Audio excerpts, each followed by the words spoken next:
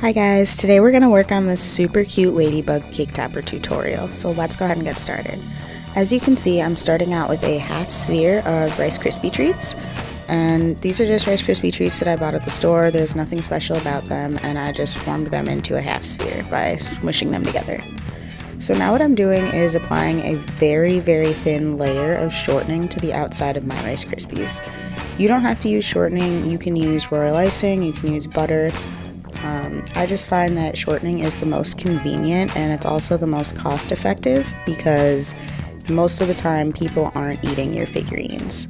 And even if they are, they don't usually notice a very thin layer of shortening because it does actually absorb into the fondant a little bit. So just go ahead and make sure that you have the entire thing covered. The reason that you're putting the shortening on is one, to kind of fill in any of the little cavities that you may have so you don't have as many bumps in your fondant, and also so that your fondant will stick to it. So go ahead and roll out some black fondant, and then the first thing you're going to do is you're going to put it on the bottom of your ladybug. Now you don't have to do the bottom, but I like to because I feel like it makes your piece more complete, and when people get it in the mail they're not like, oh, here's visible Rice Krispies.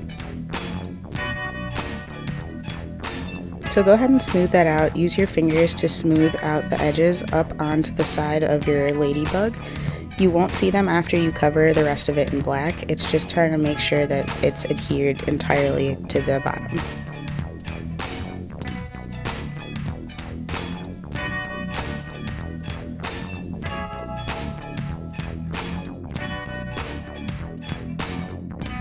So now we're going to go ahead and take our black fondant and we're going to cover our half sphere.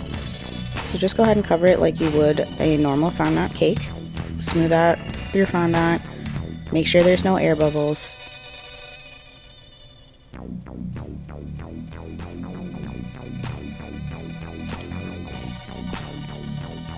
And then once you're satisfied with your fondant, go ahead and cut off the excess with an X-Acto knife.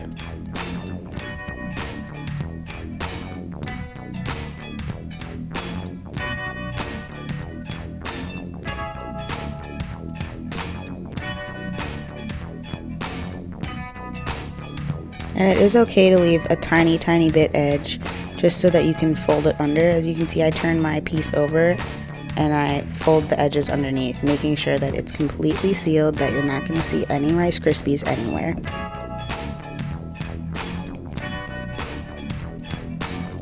Now this fondant does not have any Tylose in it, and I made sure to not put any in it because I wanted to be able to smooth out the ladybug as best as I possibly could. Now you're going to go ahead and you're going to take your Dresden Tool and you're just going to go ahead and create a bunch of lines.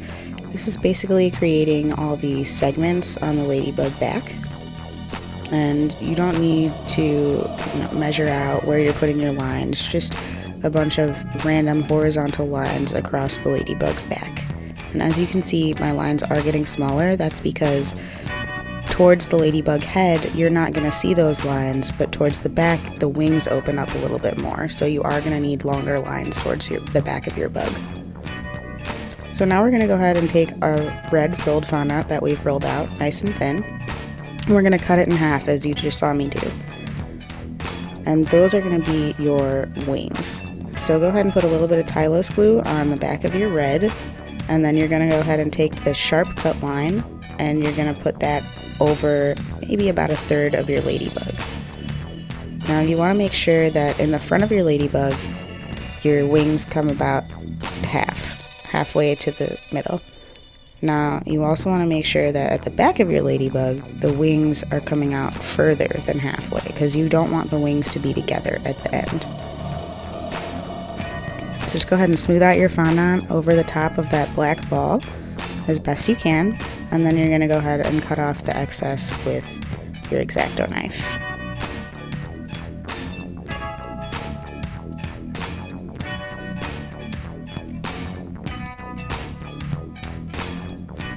So once you have your first wing, you're going to go ahead and do the same thing for the second side. And you don't need too much Tylose glue. For the most part, these wings should stick. And then as you can see, I line it up with the front, and then I form it around the side, making sure that that back part of the ladybug does have that open space.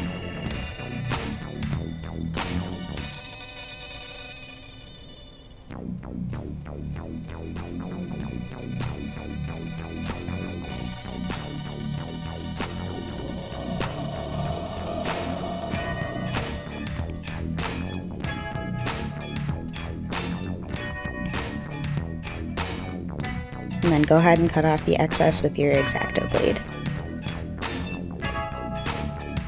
And again, same as before, you can have a little bit of an edge to your wings. Just go ahead and fold that underneath your ladybug. Nobody's going to see the underneath, it just makes it look a lot nicer.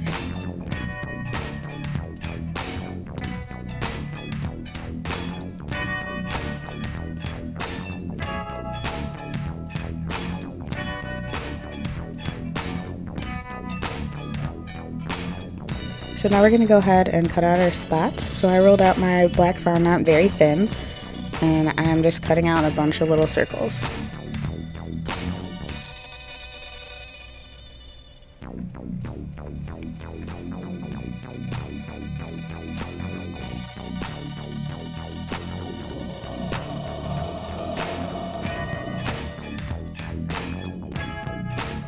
Now once you have all your circles cut out, we're going to go ahead and start attaching them to our ladybug with some Tylose glue. You really don't need that much, you only need a tiny dot. And just go ahead and put Tylose glue wherever you want your spots. I like to make them a little bit random. I like to make sure that they don't look exactly the same on both sides. And just go ahead and make sure that all the edges of your dots are pushed down. You don't want to go back later and see that one little edge is sticking up.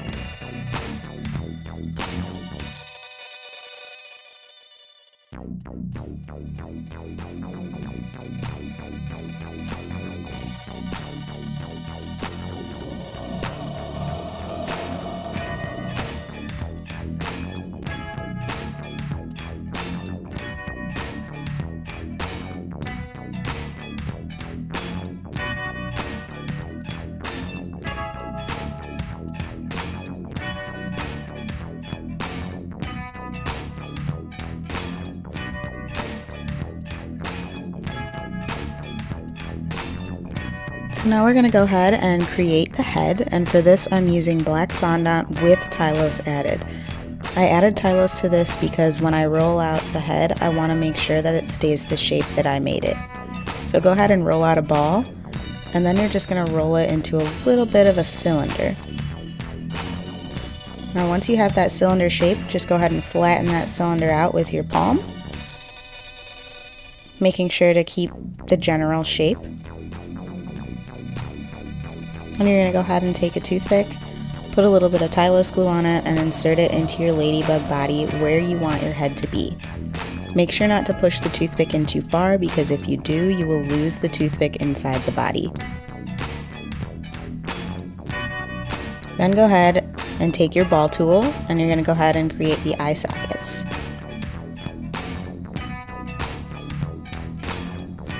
Now I always start with the left side first because it's easier to match up the right side if you do the left side first. Now once you have your eyes, you're going to go ahead and use the smaller ball tool and create a little tiny hole for your nose. And then you're going to go ahead and take your Dresden tool and create the outline of your mouth. You want to make sure that you're not pressing too lightly. You want to make sure that that mouth is very distinctive. And then I just go ahead and I take one of my sugar shapers. It is the round U-shaped one, and then I just go ahead and press it onto both sides of the mouth. That just gives you a little bit of that smile, that dimpled look. And then once you have all that completed, you're going to go ahead and start adding the whites of your eyes. Now, it's really important to make sure that before you start adding on your eyes, you wipe your hands off, because once you've used the black, you're going to discolor your white fondant if you don't wipe your hands.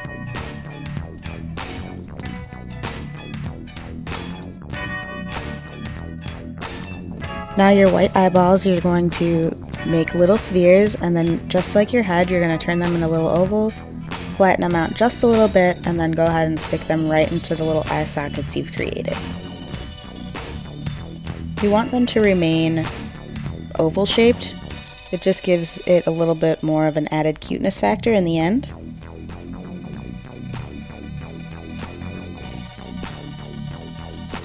Then you're going to go ahead and take a little bit of red fondant and create your nose. Same as your eyes, you just want to create a little sphere and then flatten it into a little oval. Making sure to adhere it using a little tiny bit of Tylose glue. You want to make sure that you don't use too much, because if you use too much, it will squirt out the sides.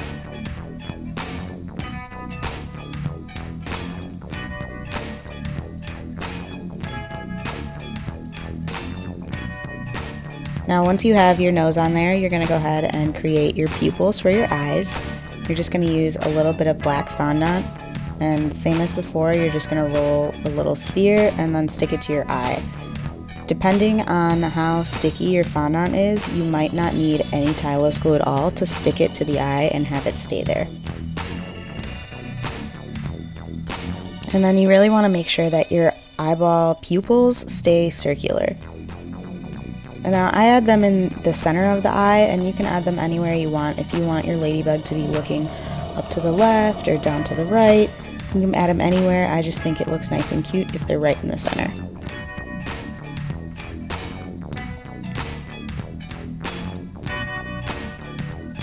And then once you have your pupils where you want them, go ahead and wipe your hands off again, because we are going to be using a little bit more white for a little bit of like a shine in the eyeballs. Now for the little shine to your eyeballs, you want to make sure that the little white pieces are very small. If they're too big, they will look awkward on your ladybug's face. So really tiny ball, and then you just want to put it up right where you want your glare to be. For me, I prefer putting it right at the top of the pupil, probably around like the 2 o'clock section, and right at the top, almost on the edge of the white and black.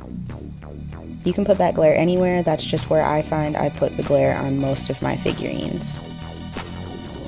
And then once you have your head just how you want it, you're going to go ahead and put a little bit of Tylose glue on the back of your head as well as the toothpick, and you're just going to go ahead and push it onto the body.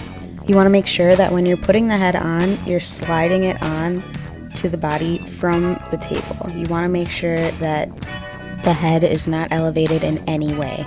So now we're going to go ahead and create the antenna, and for this I roll out 2 equal length logs of black and white fondant. Now you can use any colors for your antenna, but for this ladybug I feel it looks best in black and white.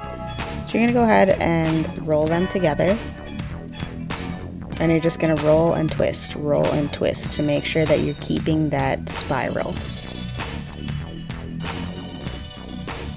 And the more that you roll and twist, the more that your 2 logs will become 1 log. You really want it to look uniform. You don't want it to look like it's 2 pieces stuck together. So once you feel like your antenna is 1 uniform log, you're going to go ahead and cut 2 equal pieces for the antenna. You don't need super long pieces because you will be tapering off the end of one of the antenna pieces. So just go ahead and taper one end. You want to make sure that one end is pointy and one end is flat. The flat end will be the end that's sitting on top of your head, supporting the rest of the antenna. So once you feel like you have a good length for your antenna, you're going to go ahead and take the pointed end and you're just going to roll it inwards. You can roll it in as many times as you want, but I feel like 1 roll is good enough. And then once you have your shape where you want it, you're going to go ahead and take a floral wire with a little bit of Tylose glue on the end, and you're going to go ahead and insert that as far as you can into your antenna. You want to make sure that that antenna has a lot of support because you don't want it to break off. And then once you have your antenna wire in there, just go ahead and cut off the excess wire. You want to leave about a 1/2 inch to 1 inch of wire so that it has something to support itself when you stick it into the head. And then go ahead and make your second antenna the exact same way you made your first.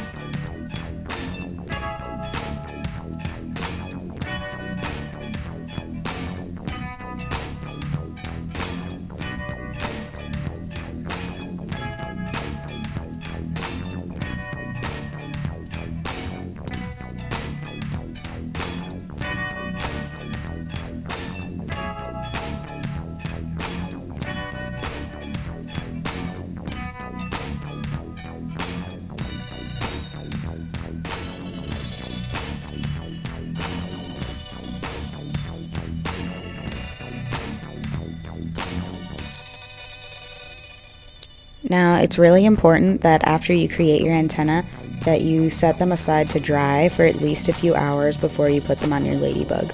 This is because you don't want the tips of the antennas that you just formed to droop in any way. You want them to stay the same shape that they are. So just go ahead and dry them out. If you don't have a lot of time to wait around, you can also put them in the oven for about 15 minutes at 125 degrees. So now we're going to go ahead and attach our antenna to the ladybugs.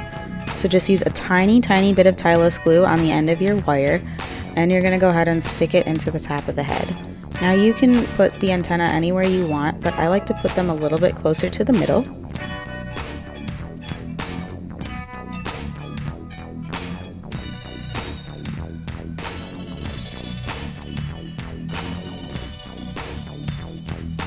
And you're going to go ahead and do the same thing with your other one.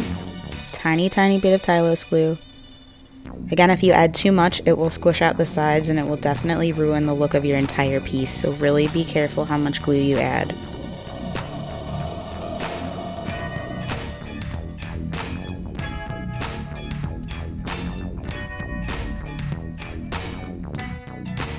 So that's it, guys. I hope you enjoyed this tutorial and thank you so much for watching.